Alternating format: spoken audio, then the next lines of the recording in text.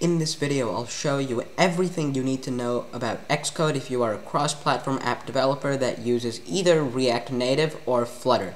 So, let's get to it.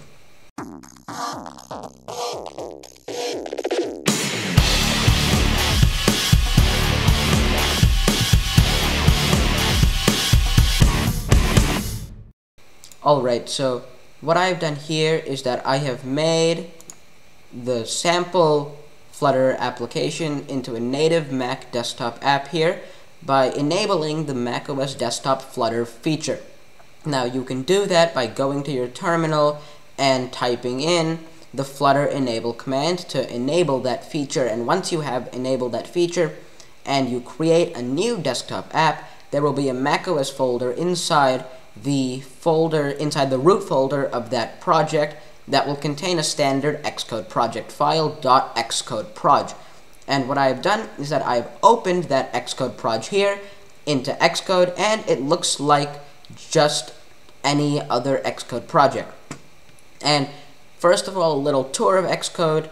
Here on the left you have the left pane, which can be customized to display a lot of things by default, and my personal recommendation is that you keep it on the file view so you can easily browse your file tree as necessary. And then over here there's the editor, so if I pick a code file, this is where I would do the actual editing of that code file. And then over here there's the right pane, which is just the inspector view, so it has some inspection functions. And then on the top there's the header, and here is the status bar. So the last action that I performed was to clean the build folder, so it shows that that was completed successfully. If you have any errors or warnings, it'll show it there.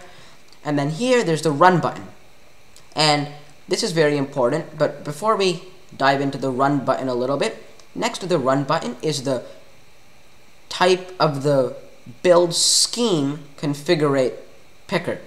So here I can pick the active scheme, as it says when you hover over it, pick the active scheme.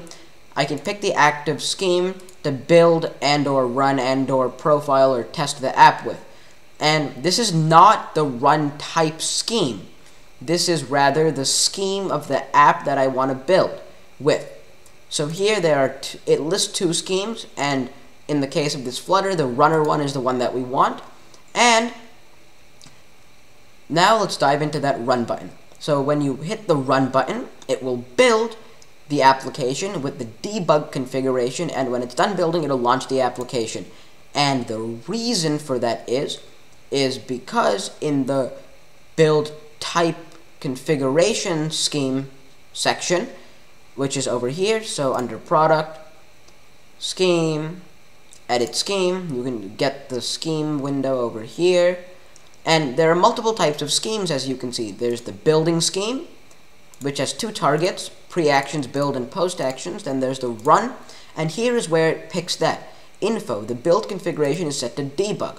If I were to set this to release, it would build it with the release configuration, but for running, since you're running and debugging the app, it's best to keep it to debug.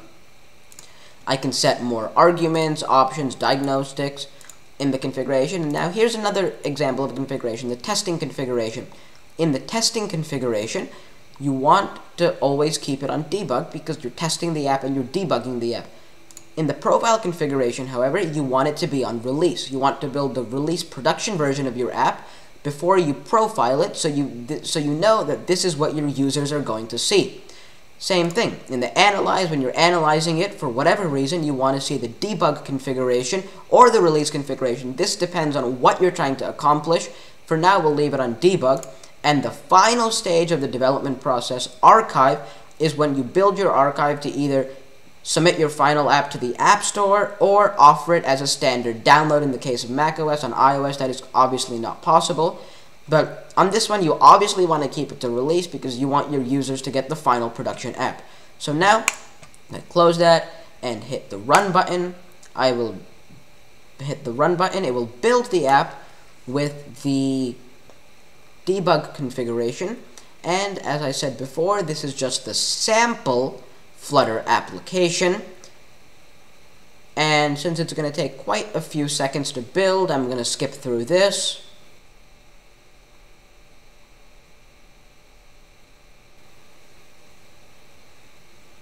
and as you can see, the build has succeeded, which means that it should be launching our app, which it should start in a minute, and it should start launching our app in a second here. And yes, it has launched our app, it looks like, because the screen went off the focus. Let me see. And it doesn't seem to be launching it automatically for us. And this is actually a very good point, because this might happen to you.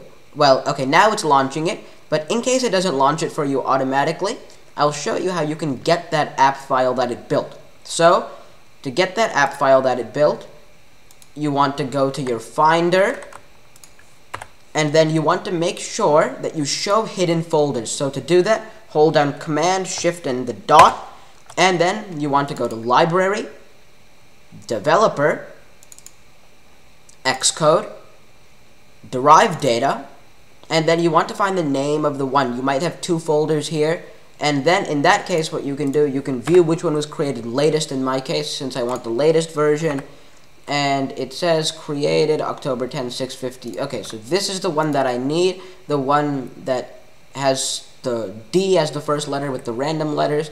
So I'm going to go there, and then once you're in there, build, products, debug, and here is your .app file. Now, luckily it launched it for us, but otherwise you can just open it just like any other Mac app. And over here, as you can see, this is the sample Flutter app that has been built via Xcode. Now, for those of you guys that are wondering, what we did is equivalent to running the command flutter run-d macOS from the terminal. And as you can see, this is just a simple standard demo app. I'm hitting the button and it's upping the count. And it is the debug configuration, as you see here. Alright, so now we're done with this. I'm going to quit that. We're going to come back over here to Xcode. And alright, we have built the app in that configuration. Now let's just say, okay, I've made some changes. Obviously, you would make those changes in Dart. You would reopen the Xcode project. And I'm done making those changes. Now, I want to build the app, not the archive. I just want to build it. Now, you're wondering, okay, there's a run button here. There's no build button here. So how do I build it? Well, for that, you got to go to the product menu. Then here are all the buttons. So this run is the same as that. And then these are all the buttons that map to all those other options that came up here. These map exactly. So now let's just say I want to do a generic build, and in this case we need to see the scheme of the build so we get an idea of what's going to happen.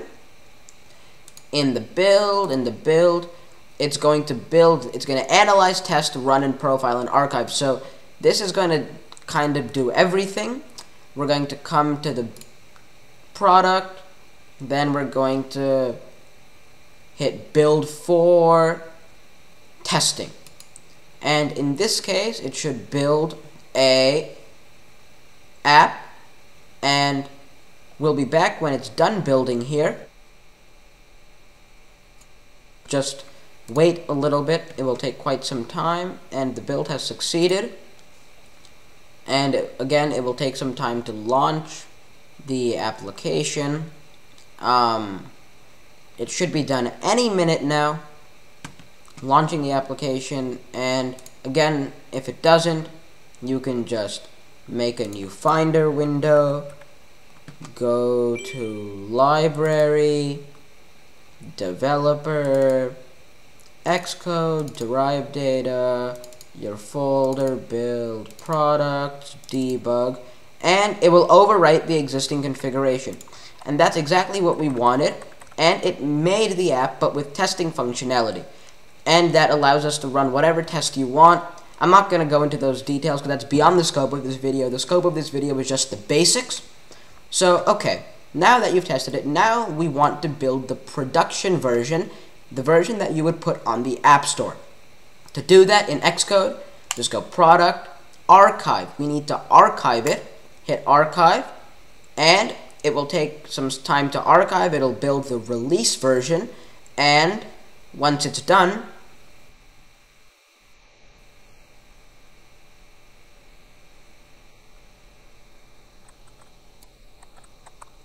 and the build has succeeded, and we know that because it is running my app And over here, as you can see, it just made my app open, and that's great. This is our production version of the app.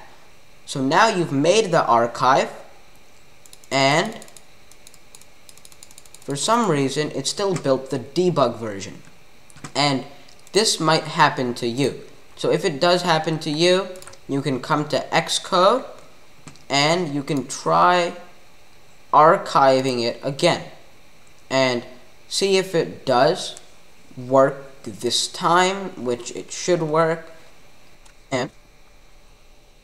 And when the archive is done building successfully, this new window will pop up that has a list of your macOS apps on one side, all your archives, and options that you can do with them. Now, if you have other apps associated with your system, like iOS apps, you will also get those here. And here we have our final production archive. And what we can do with this is we can do something with this archive. So we can hit distribute app. Now, this will not send it to the App Store right away. I was a little bit concerned when I hit that the first time that it would send it to the App Store. It doesn't. That's a bit misleading of a name. But you can click that, and this comes up. And here you can pick to distribute it on the App Store with App Store Connect. You can distribute it directly to customers. You can distribute it directly to members of your team, or copy the archive of the app. Export a copy of the archived app. In this case, since it's a Mac app, and I'm going to give you an example, we're going to hit distribute directly to customers, hit enter, and here, now this is very important here. If you are a paying Apple developer account customer, what you can do is you can upload this to Apple for notary service. Now, do keep in mind that in order to send it to Apple for notary service, you will need to enable hardened runtime from the signing in capabilities section of Xcode. And what you can do when you go to the signing in capabilities section, you can hit the plus button that'll be right about here, and you can hit hardened runtime in the menu that pops up, and then hit OK, and then it will let you upload this to Apple for notary service. And if you're wondering what notary service is, that is Apple's fancy term of them checking your app for viruses. So if you have noticed, sometimes when you open an application from the internet that you've downloaded from macOS, it'll say, this app is from the internet. Would you like to open the app? Apple has checked the app and verified that there is no malicious software. That is the notary portion, and you get a certificate staple. Now, I am not a paying Apple customer for the developer account, so I'm going to hit export, and I can just sign and export without notarizing. And it's going to ask me to pick a development team. I'm not going to bother signing in to my account right now, so I'm going to show you a little bit of a cool little sort of unofficial way to get that .app file without going through this kind of process. So I'm just going to right click on this, hit show in Finder, and then once it pops up in Finder, I'm just going to right click on the archive, hit show package content, products, applications, and here is our production app.